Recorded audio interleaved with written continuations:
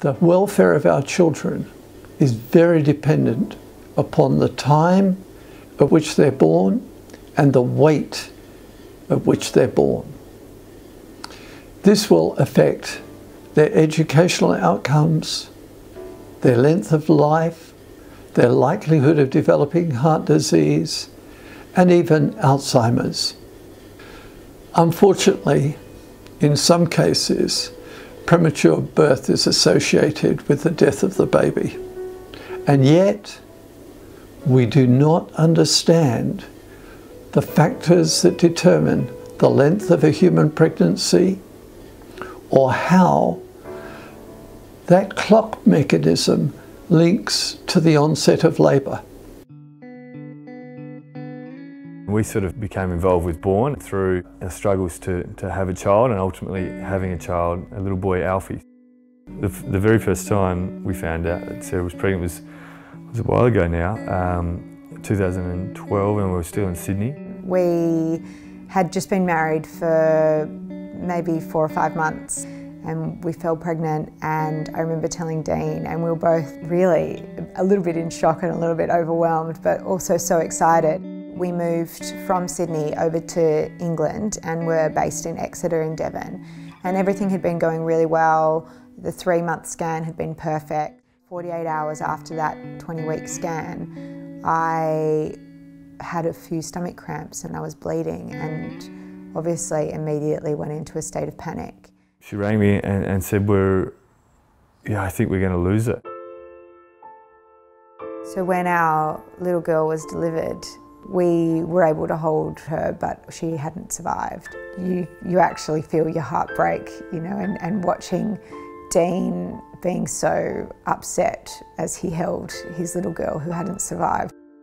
10 months after we lost our daughter, we found out that we were pregnant again. We had spoken to a number of obstetricians and just sort of trying to figure out what we should do second time around. I was feeling quite positive. 28 weeks was one of the key milestones that we've been working towards. However, I started to feel like I was having contractions and went up to the hospital, and I began to go into labour.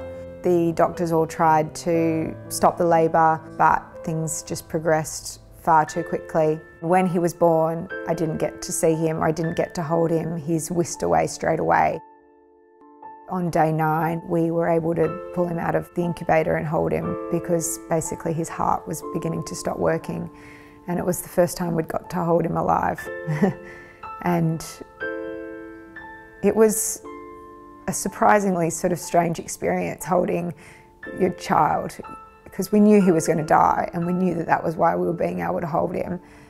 But it was calming and it was lovely because you could see him calm down. You know, he was so sick, and you just imagine that he was wondering why, you know, where his mum and dad were and why they weren't helping him. And when we finally held him, he relaxed and he calmed down. God, if you could just avoid a little baby ever having to go to intensive care and ever having to be stuck in an incubator, and you know, never having to go through life not being held by their mum and dad. Just do anything you can to stop it, because it's just so awful. It really is. Sorry. I hope that one day all women will be screened for their risk of preterm birth. We will be able to say to a lady sitting in front of us in early pregnancy, you are at risk of preterm birth. We need to watch you very carefully to reduce your risk, hopefully completely prevent that risk. To be able to do that, we need to understand what causes preterm birth. And that is really where we are focused. That is our aim, to understand what causes preterm birth and then to find treatments that will reduce that risk. At the moment, most researchers in this area are working by themselves. Borne offers us the opportunity to link around the planet with researchers to focus on this critical problem. How much better would it be if we could prevent premature birth or have effective treatments available to stop the labour and allow the baby to continue inside the warm, nourishing environment of the mother's uterus?